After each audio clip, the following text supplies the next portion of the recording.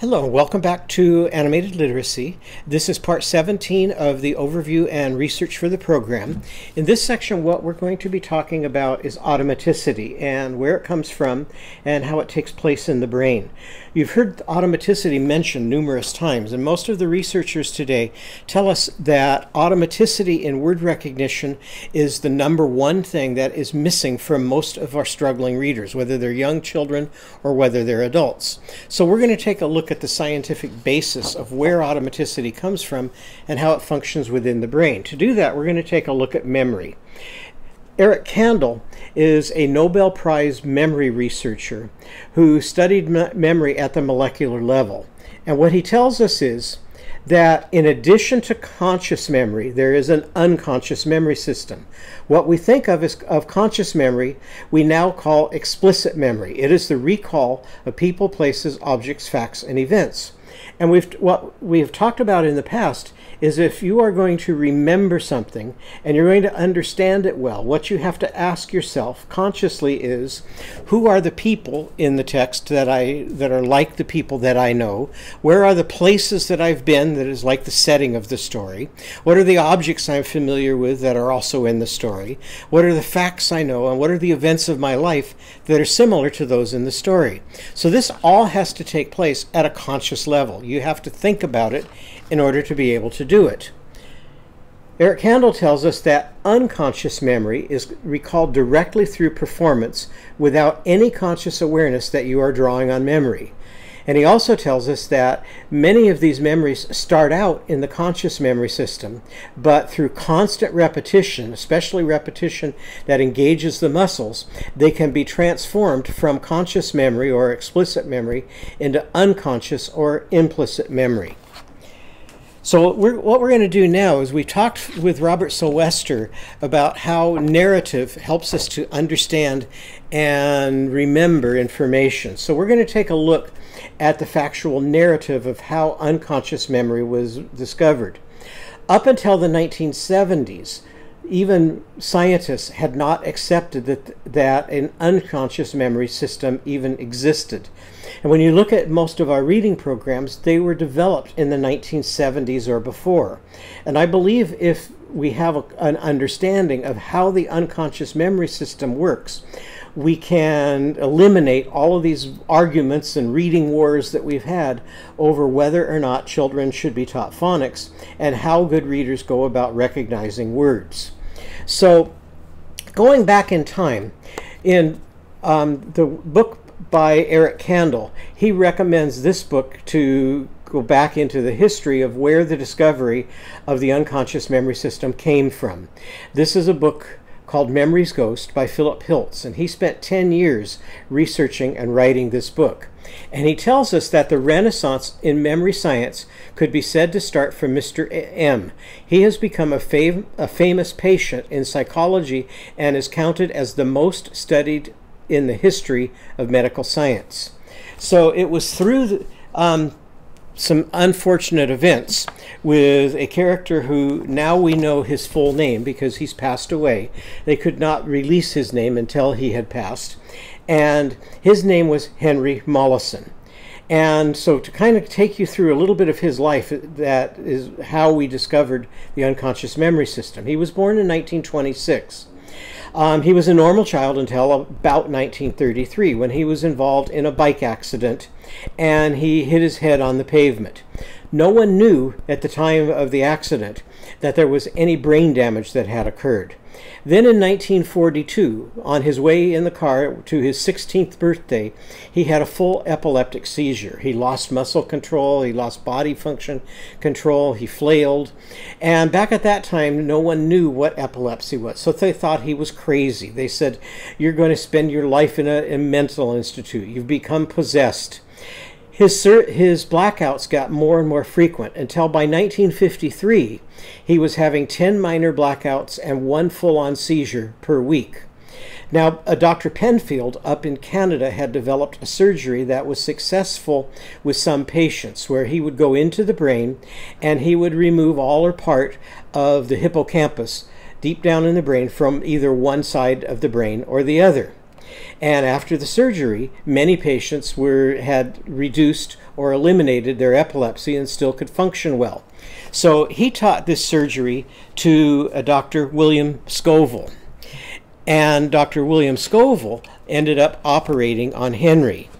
And when he operated on him, you have to be awake during this surgery because they have to keep probing your brain to check to see if I touch this area of the brain with an electrical probe to stop it from functioning, are you still able to talk and communicate? And if you aren't, then they won't remove that part. So it's a rather lengthy process. So when Dr. Scoville went into Henry's brain, what he found was that there was epileptic involvement in both hemispheres. Dr. Penfield had never operated on both hemispheres. He only one or the other. Well, William Scoville had to make an instant decision with Henry on the operating table. Do I stop or do I operate in both hemispheres? Well, he decided he would continue his operation and remove the hippocampus from both hemispheres. And up to this point, no one knew what the function of the hippocampus was. Well, because Henry was awake, he knew immediately what he had caused to happen. Henry still retained his memory for people, places, objects, facts, and events that he knew prior to the surgery. He still had his working memory, but your working memory, we'll talk about in a few minutes, is really short. It's now called chalkboard memory, because as soon as something new enters your working memory, everything that was there disappears. If you're going to remember it, then the working memory has to transfer to what's termed long-term memory. And this is what Henry was not capable of doing. He could not store his memories. He could not transfer them from the working memory to the long-term memory. So if he had met you prior to the surgery, he would know who you were. If he met you after the surgery, as soon as he met someone else or his brain shifted to a different task, then he would forget who you were. Dr. Penfield sent Brenda Milner to work with Henry and after the surgery, and she began doing various experiments with him. And this is the experiment that revealed the existence of an unconscious memory system. Henry was asked to trace a five-pointed star, and as you can see here, there was one star inside another star. And so he was to try to not go outside the lines as he traced that star. But he wasn't allowed to look at the star while he was tracing it. Instead, as you see in this picture, he had to look at the star in a mirror and try to trace it. So you can imagine that's a pretty difficult task. So the first time he did this experiment, he went outside the lines a lot, and they would score the experiment based on how many times you go outside the lines. So the first time, he wasn't very good at it. So now they later bring him back into the room on a different day, and they say, Henry, have you ever met me? No, I don't know who you are. Have you ever been in this room before? No, I've never been here before. Do you remember tracing this star before? No, I don't think I've ever done that. But when he went to tracing the star, he was much better at it, and he went out of the lines many fewer times. And every time this experiment was repeated, Henry got better and better and better at it at a normal rate. So even though he didn't remember having done the activity before, his muscles remembered, and he got better at it. So that's why many times they call it muscle memory. This is another book about Henry that was written by the grandson of Dr. William Scoville that actually performed the operation. And it gives a lot more information in terms of who the doctor was and what this process was. And so if you want to know more about it, that's also a really good book to read. Now, as we look at these two memory systems, this is a book that came out in 2009 called The Talent Code, and it's by Daniel Coyle. And he talks about these two memory systems.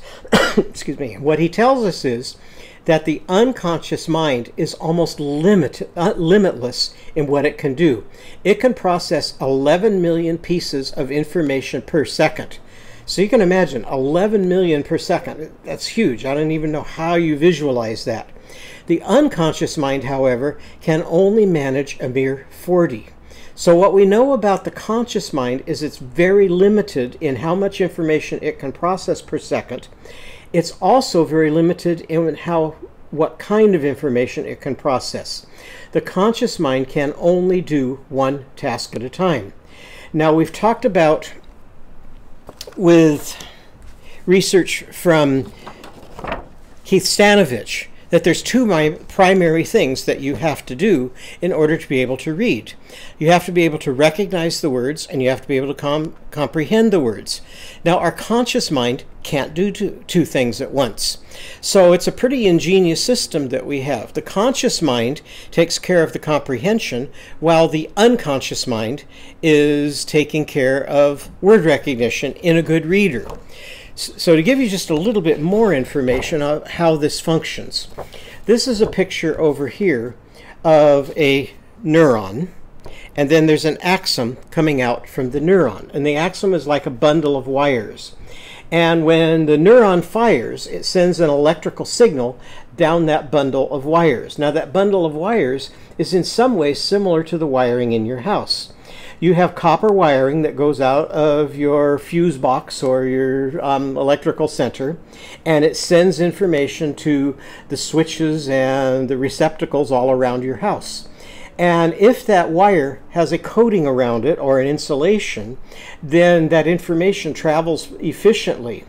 But if there's a break in that coating and two wires touch each other, then there's a spark and the lighting goes out in the house. Well, it turns out that that's a similar process that takes place in your brain. So in order for information to travel down that axon and do it efficiently, the axon has to have a coating or an insulation around it. And the coating that goes around it is called myelin. Now, when you look over here, you can see it's kind of a sausage type thing where it wraps around and around. Now, we've known for a long time that there's a developmental timetable to wrapping various circuits within the brain. Some get wrapped when you're young and some get wrapped when you're older. It wasn't noted until the late 2000s that there's also another way of wrapping those circuits within the brain. And we didn't have the technology to look at white matter in a living brain until around 2005. And it's the white matter that represents the myelin that wraps the circuit. So what we now know is that when you perform a task, especially one that engages your muscles, and you do that task the same way with the same muscle movements over and over and over again, each time that task is repeated, a signal is sent to the brain that says, wrap that circuit that's involved in that activity in myelin. Now, the brain doesn't care what activity it is that you're doing. It just cares that you repeat that activity. Here's a picture of what happens with multiple sclerosis. When you look at this axon, you can see that the myelin has been largely destroyed. So this is very unhealthy myelin, and this would be a healthy circuit within the brain where it's wrapped efficiently. They tell us in Scientific American in 2015 that myelinated axons transmit signals up to 100 times faster than unmyelinated ones. Myelination also accelerates the brain's information processing by helping axons recover quickly after they fire so that they're ready to send another signal. In Robert Sylvester's book, Celebration of Neurons, he tells us that what we've done over eons of time is to adapt the automatic neural machinery designed for running down food and escaping from predators to such contemporary activities as speaking, driving cars, and playing piano passages. So you can imagine if we go back to animals and cavemen, and they're either running down a predator for food, or they're running away from a predator to save themselves. They can't really stop and think about that. It has to be an automatic process. So the brain has developed this automatic process in terms of being able to do that. Now, in modern society, due to neuroplasticity that we've talked about, we can take old circuits in the brain and adapt them to new functions. So that machinery that once was used for escaping or running down predators is now used for things like driving cars, playing piano passages, and speaking. And because we use the same brain structures for reading as we use for speaking, you can say that it's also used for speaking. Now, as I mentioned before, Keith Stanovich talks about that there are two primary things that you have to be able to do to read well: recognize words and comprehend words. So it's a pretty great system that your conscious mind is focused on who are the people, places, objects, and facts and events that I know, and how do they relate to the story. And so while the conscious mind is taking on that function, in a good reader, the unconscious mind is doing the phonological awareness and the phonics. They're looking at the letters, translating them to sounds, blending those sounds together, and it has to take place in hundredths of a second with no conscious thought, so that as soon as you recognize the word, the conscious center is processing the meaning of that word. You can think of this a lot like learning to ride a bicycle, because you're using the same functions. And I can remember really well when I was teaching our daughter how to ride a bicycle. It wasn't automatic at all yet. So I held onto the seat and I held onto the handlebars and I ran beside her as she was trying to pedal and trying to hold onto the steering wheel and trying to balance and doing all of these individual things. And so at first I had to hold onto that bike and really control it so that she could think about all these other functions. Well, as she got practicing it more and more and more, all of a sudden one day the bike took off faster than I could run, and I had to simply watch her. And as I watched her, I began to panic because we had not yet talked about stopping. And then I found this poem that kind of puts it into a nice context. Sunday I got a brand new bike. Monday I learned how to ride. Tuesday I went by my grandmother's house and to the countryside. Wednesday I paddled up a hill. Thursday I reached the top. I'll be home Friday or Saturday, or as soon as I learn how to stop. And our daughter still remembers very well how she stopped. She said, yeah, she's riding that bike, and all of a sudden she panicked because she had no idea how to brake, and she ran into a pole, which stopped her. Fortunately, she wasn't hurt very much. But after that, she was ready to learn about how to brake. This is a quote from Brain Matters from Patricia Wolf that puts this into context. She says, most of the time you are able to comprehend what you are reading because the decoding process is automatic. So automaticity tells us it's happening in which memory system?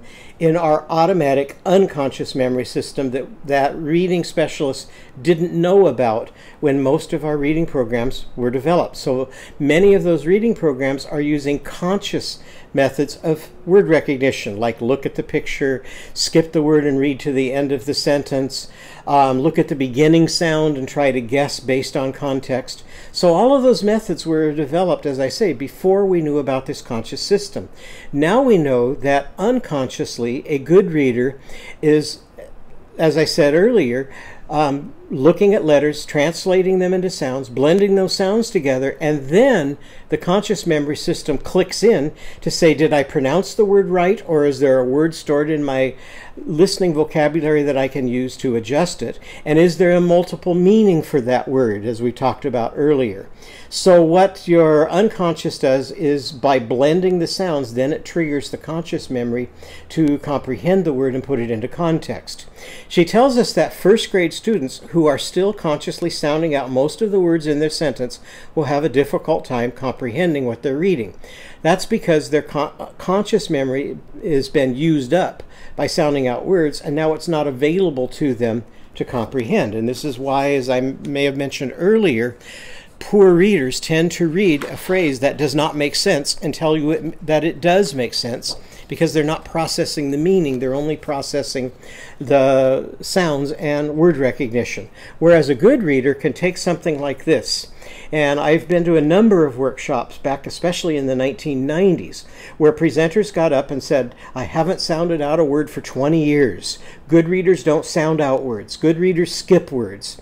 And so they were recommending the use of context. And as I sat in their audience, I always wanted to hand them this famous poem by Lewis Carroll from Through the Looking Glass from Alice in Wonderland and see if they can read it, because there's no way you can read this by skipping words, reading to the end of the sentence, memorizing words, because they're all invented words. It reads like this: "'Twas brillig in the slithy toves, did gyre and gimble in the wabe. All mimsy were the borogoves, and the mome raths outgrabe." Our daughter was in a play when she was in middle school, where she sang it. "'Twas brillig in the slithy toves, did gyre and gimble in the wabe, all mimsy were the borogroves, and the mome raths outgrabe." Now, that's pretty horrible singing, but you get the idea of how the melody and the rhythm goes with this. And if you were not processing letters and sounds and blending, you couldn't read that.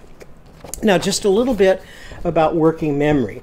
Henry, who we talked about, where the discovery of unconscious memory came from, after the surgery, he still had his working memory. He had his sense of humor. His IQ was intact. He could carry on a conversation. What he couldn't do was transfer information from his working memory to his unconscious memory.